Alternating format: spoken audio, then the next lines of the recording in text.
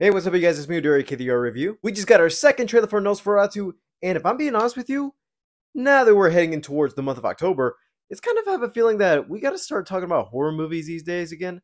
Wondering whether or not, okay, what can we bring back into its truest form? Because I know we're still dealing with franchises. We got Terrifier coming out in a few weeks, so I'm excited for that. But the Universal monsters are something I'm still skeptical on what they're going to be doing with the next, because I know earlier this year we had Abigail. I know that they're working on a Creature of the Black Lagoon, a Frankenstein movie, and they're trying to do something with the creators, because I know one of them is from James Wan, the other's from Guillermo del Toro, which I'm kind of interested in what he's going to bring to it. But we also have something called The Wolfman, which hopefully I hope it's good, and the trailers are just giving us little teases. But New York Comic Con and Blumfest is going to be there, so hopefully we get some more info on that one. But with Nosferatu being a remake of the original film, I want to see how this plans out, because I have a feeling like, yeah, we've had remakes a couple times in horror movies, but I have a feeling like, yeah, there's something here that most people aren't interested in. But I have a feeling like, yeah, there's something in this film I feel like there is worth watching.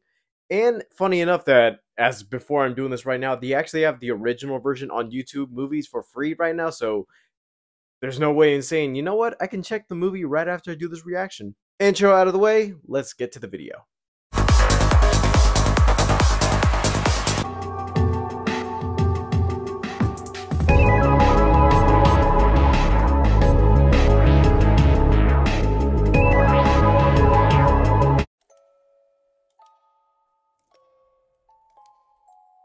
Come to me. Come to me.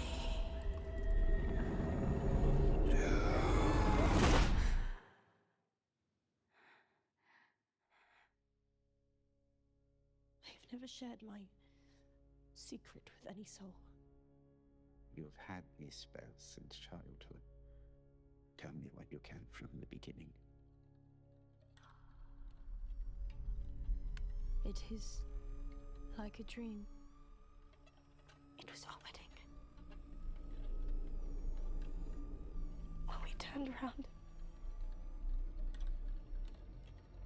everyone was dead.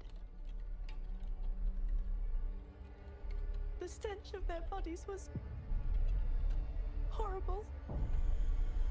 The Standing scenery and before everything's me look amazing. was Oh, death. But I'd never been so happy.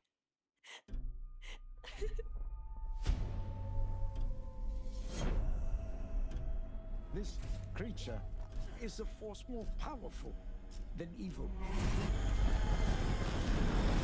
Its desire is to consume all life on Earth. Only you can redeem us. hints and pieces of the monster. He is coming.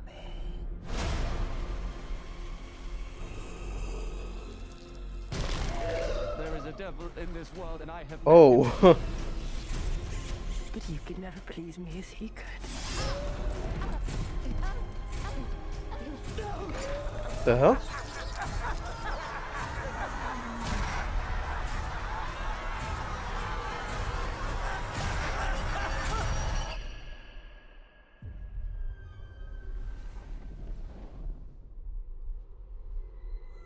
I'm ready.